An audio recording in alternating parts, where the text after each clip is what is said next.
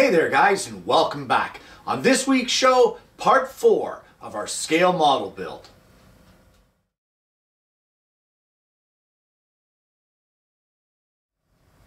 Well, we ended last week with cutting and shaping that engine block, and while it wasn't anything that was extremely difficult, if you don't think of the process of doing it, you can mess yourself up a little bit.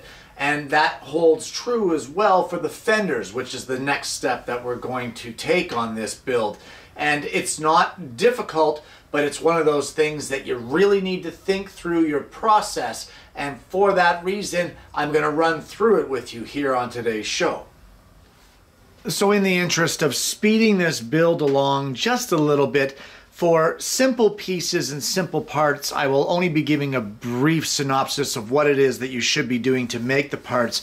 But for the parts that require a little extra thought process, those are the ones I will be concentrating on from here on in on the build. And the fenders are part of that process.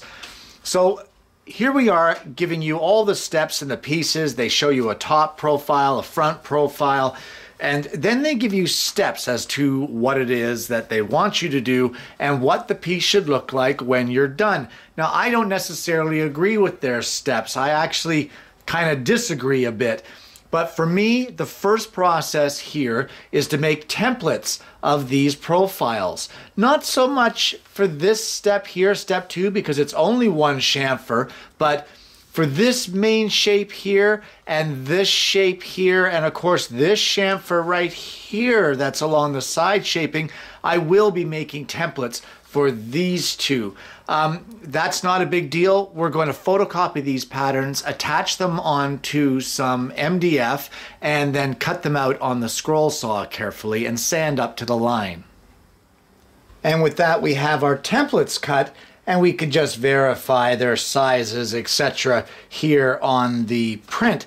And you might notice that this one here is actually cut to the dotted line. And the reason for that is this top profile here on the fender is actually going to be the top profile up here of this step 1. So that line will already be there, and all we need is this lower line so that we have a reference point of where we need to sand that curve to. Seems a little confusing right now, but don't worry about it, it'll all come together. Also, a little tip for you, while you're cutting these templates, don't use your scroll saw to cut these square ends. Use your square stock. This was a corner of my stock, so I utilized that to get a square edge here, and then I used the table saw and my miter fence and cut a 90-degree cut right here to the exact length that I needed, and did the same thing on this piece. So don't forget, it's a template. So every single thing that you do on the template transfers to your finished piece. So now that we have the 2 templates made that we need, what we want to do is we want to cut our rough stock. And we're going to end up cutting some pieces of poplar for these fenders. And by the print, we can see that they're 1.5 inches wide, or sorry, 1.25 inches wide by 1.25 inches high. And it looks to me like if you look at the whole length of the fender, they are 2 7/8 of an inch long. So we're going to cut that stock over at the table saw, and then we're going to come back and start with step 1 and marking things out. Well, you can pretty much take everything I said in that last little segment as far as cutting our pieces and scrap it. I did say at some point in time through this build that part of the fun of these projects is the problem solving that comes along with the entire build, and that's what I've come across now. I had said that I was going to cut my stock to meet the 1.25 inches by 1.25 inches by 2 7/8 inch requirements that I need for these fenders. But then when I thought about the process of cutting that block and realizing here that I have to cut this 7-degree angle here so that our fenders will meet and mesh properly with our engine block, I realized I was putting myself in a dangerous position of trying to cut this angle on the table saw with this small little 1.25 inch wide piece. Didn't feel good with it, and I said before, if it doesn't feel good, don't do it. So I started off with an 1.25 inch thick block that's much larger. I cut it to the proper length, which is 2 7/8 of an inch. And then from there, on either end, I ended up cutting my angles of 7 degrees. And from there, I then set it up so that I could place those pieces onto my miter fence, set my stop gauge to lop off each piece at 1.25 inches at its widest point. And you can see here that what we end up with is our engine block and then our fenders with a nice 7-degree cut that meshes nicely with the engine block and makes everything fit properly. And there you go. And that is the whole point of working through the process in your head before cutting. So there you go. That would be the process to cut the main blocks. Now from here, we're actually going to jump ahead to what they call step 4. And that would be drilling this little hole here. They call step 4 this angle and this hole. I've already done the angle. Sorry, I wasn't showing you the hole. This little hole right here. This hole is to hold the marker lights on the fenders. But I will drill that hole now while I still have square stock to work with, because as I've said before, it's just easier to work from the square stock. So take the measurements off your plans, mark it, and drill your 3 32nd inch diameter hole. Well, your holes are done, and now it's time to start marking with your templates. And what I like to do is keep this whole unit together so that I don't lose track of the orientation of the fenders. So taking our step 1 template, look at which way it's facing. You're not always going to see this step 1 facing out. It will shift depending on what fender you're doing. And I just want to line it up with the fender on the outside edge. And once we get that outside edge done, we're going to just trace it out and mark. But now we've got a little bit of a problem. And what that problem is that because of the angle that we've cut, it now sits crooked. So we're not going to get a flat square line. So how do you compensate that? Well, it's actually pretty easy. So in order to compensate that 7-degree angle and be able to sand this thing square to the front face, all I've done is when I cut the other pieces with that 7-degree, I cut a scrap of it. And what this is basically an exact replica of our fender, just a little scrap piece that I don't care about. And all you want to do is take your scrap piece and with a little bit of hot glue or even some double-faced tape, attach it temporarily to your scrap piece. And now this is held 90 degrees to the sanding table, and you're able to sand this top profile with no issues. So then once it's all sanded and done and shaped the way you like it, just break it free of your block, and then you can take your other piece and of course glue it on there, giving you the 90-degree surface to sand, and then sand the other profile. It's not any kind of voodoo and not any kind of magic. It's just a little bit of quick thinking to try to compensate for the angles that you have to deal with in a project like this. So sand those profiles, and then we're going to move on to take care of that kind of a bit of a tricky profile and that front chamfer on the fenders.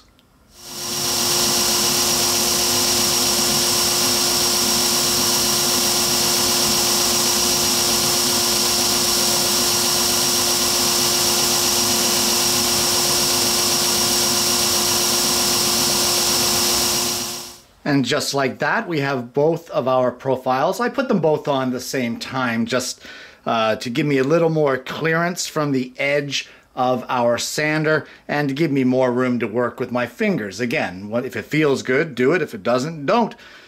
So there are our main profiles. I'm going to break these away now from our scrap block with the 7-degree angle, and now we're going to work on that chamfer on the front. And it is nothing more than just marking it, and we can just hand sand that if we like, or at the sander. Whatever, you know, floats your boat, go ahead and do it for that chamfer. It's nothing special. And there you can see that front chamfer sanded right there. And truth be told, because it was on the angle and I needed this square to the front face, I actually left it on that scrap block while I sanded that chamfer. And now I've got it separated, and I've used that next template, which of course the plans end up calling step 3. And I have marked on our fenders the line that I want to sand up to, and that gradually meets up to the top edge of the fender. So this is all just sanding by eye. There is no technical way to do this. I'm going to take it over to that same belt sander and just gently nibble away at it, watching my line here on the end, watching my line here, and making sure that I don't cut into this chamfer, and that way I get a nice grade going up to the top and a nice curve to finish the shaping on both of these fenders, both driver's side and passenger. Well, now that you have that top profile sanded, you can see it right there. I have softened it just a little with some 220 sandpaper. I wanted enough that I would get still the definition here, but not a crisp line definition. So just slightly rounded it. And now what you want to do is mark for your wheel well, and that is also part of that template that you made for that step. So line up your template with your block of wood, of course, and mark for your wheel well. And all it takes for that, once again, is to take your scrap 7-degree angle piece that you had and over to the scroll saw, and using the double-sided tape, attach it and cut your wheel well.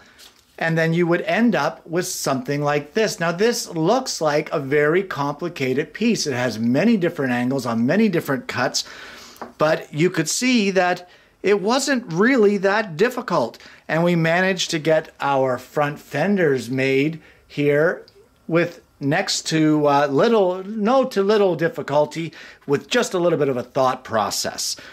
So cut your fender wheel wells here, and then we're going to need to make some more parts for these fenders, and let's check the plans and see what they're calling for. Well, while this next piece looks a little complicated and is very confusing to some, it's actually not that bad when you try to wrap your head around it. And what we're going to do here is the same process that we did for cutting these fenders, where I'm going to get a wider piece or a longer piece so I can cut these 7-degree angles. Then once we get that done, we're going to cut them to their proper width, turn them on their side, and cut this angle here, and then it's just a matter of doing this chamfer. Now you'll see that there is an angle here which coincides with our wheel well. I will actually do that once it's glued to our fender piece. This is kind of the front section of the fender. So I don't think there's anything that's extra special here that we need a video on. It's just a matter of paying attention to angles and paying attention to exactly what process you're doing first to make sure that you're not changing the angles by losing your 90-degree reference when using fences and the work tables of the table saw and a sander. And there we have the bottom of the front fender made. Now, the process I used to sand that chamfer, once again, was cutting a block and just a scrap piece that mimicked the angle of this front piece so that I could get it on a 90-degree plane to the table of the sander, and then I sanded that profile. Now you will note, this is just dry fit here, but you'll note that I did not sand this profile right here, which will be the continuation of the wheel well.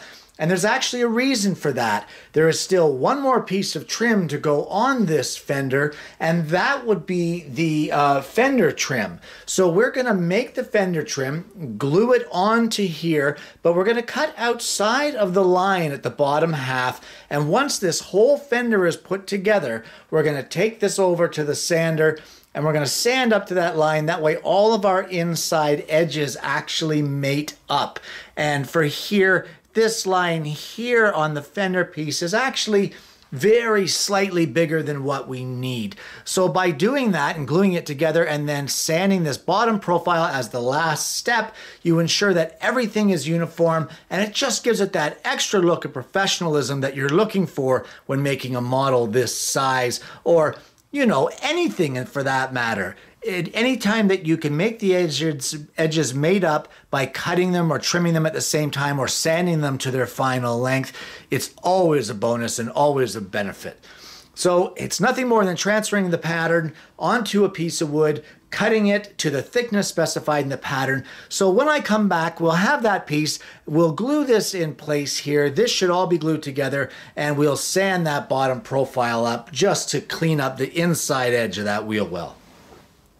Well, we have our fender trim cut, and it's only sanded on the outside radius.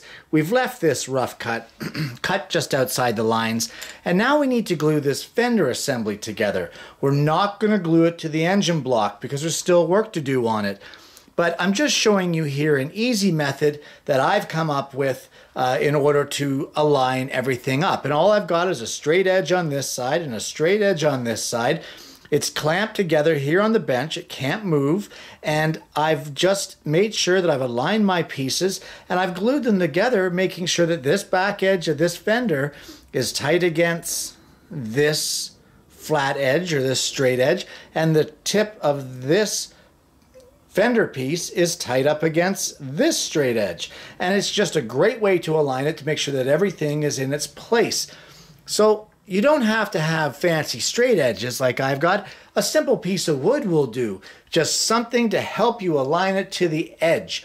So glue up both of these fender assemblies so that they're kind of in this configuration. And once we get that done, we're going to glue on these fender trims. And once we get those glued on, then we're going to do the final sanding on those pieces. Well, the fender trim is glued on, and if you remember, there's our scrap that we used from before to level this out so that we can take it over to the sander and sand this up to the line, and that'll bring everything flush and make it look just perfect.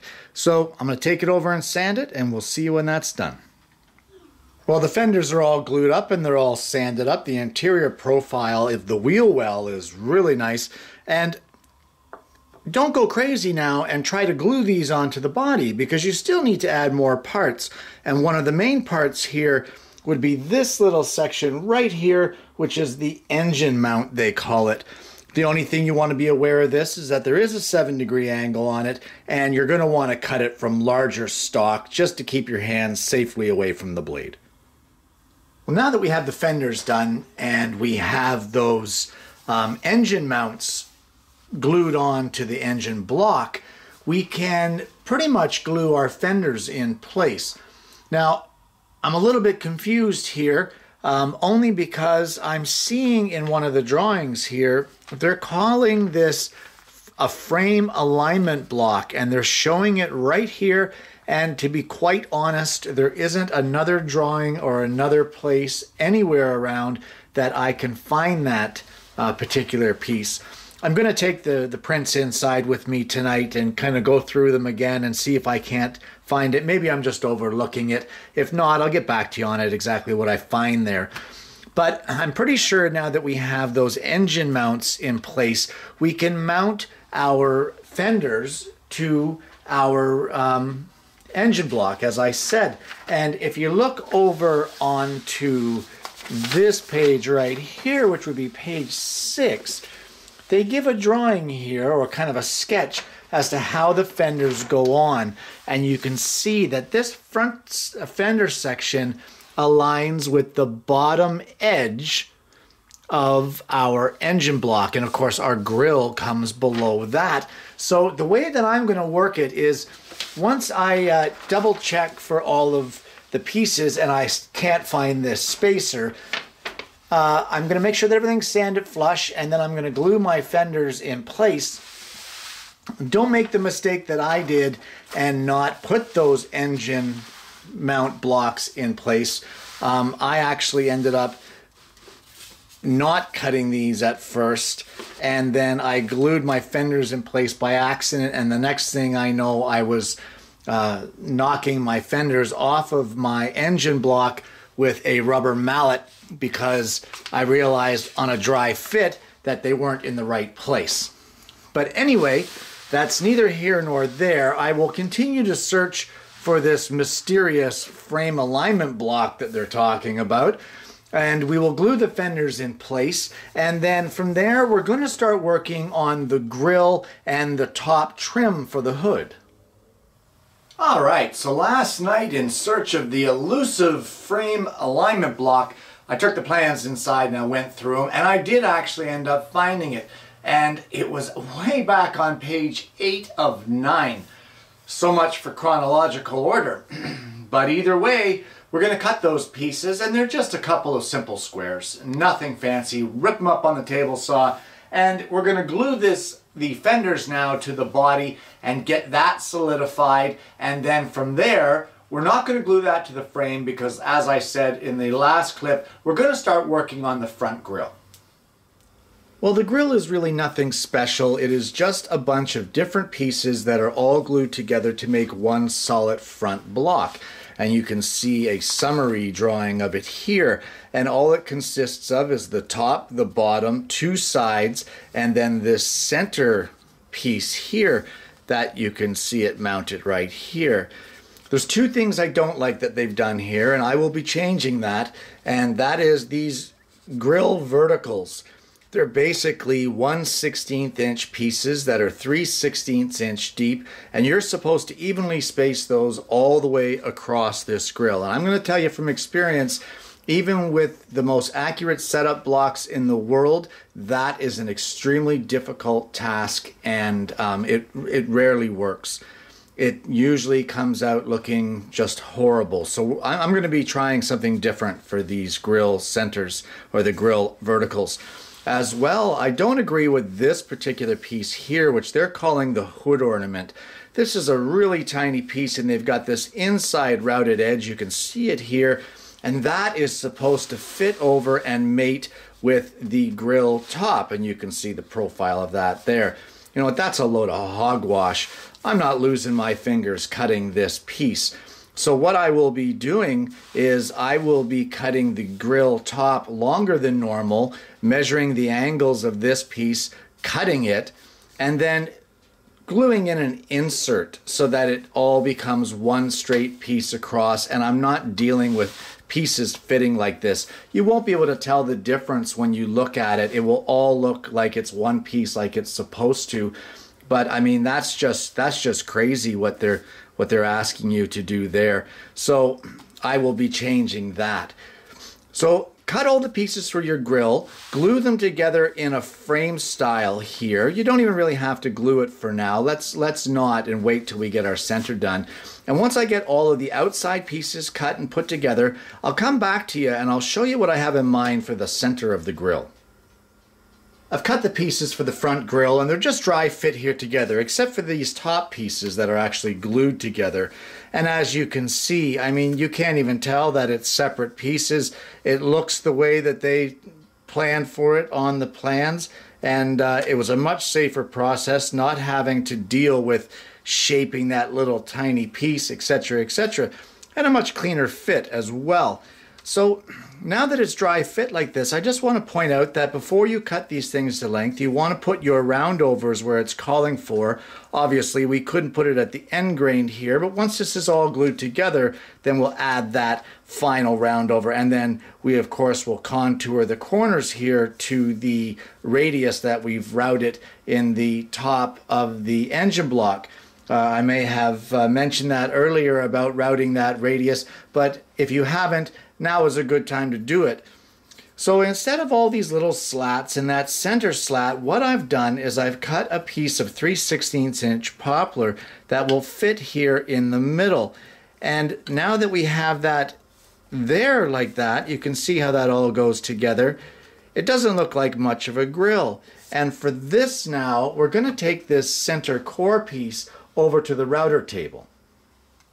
So over here at the router table, I've got my center core of the front grille here, and this would be the vertical of it.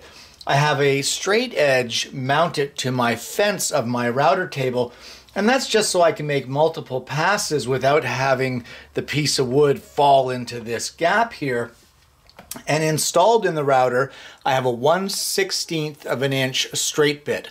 Now this is a very delicate bit, so I'm only got it set to a depth of 1/16 of an inch.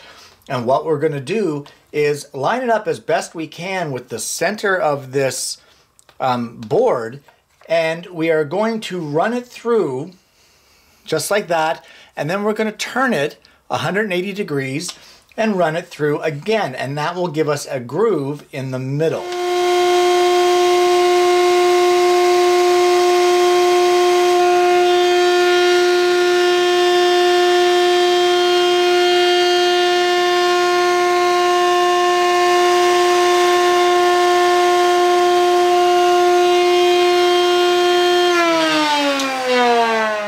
Well, once you get that first pass done, you now have your center groove.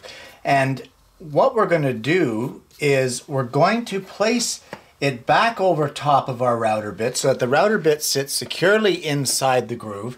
Loosen off one of your supports or one of your set pins of your router fence and move it back. And I've got a 1/8 of an inch setup block here. We're just going to put that in place against the straight edge here, and just with gentle pressure just bring that fence up until it meets with both our block and our original stock. And once you get that set, lock down your fence and take away your setup block, and now you'll be ready for the next pass. So make that next pass, turn it around 180 degrees and pass it through again. And that will give the uniform grooves on either side of this centerpiece.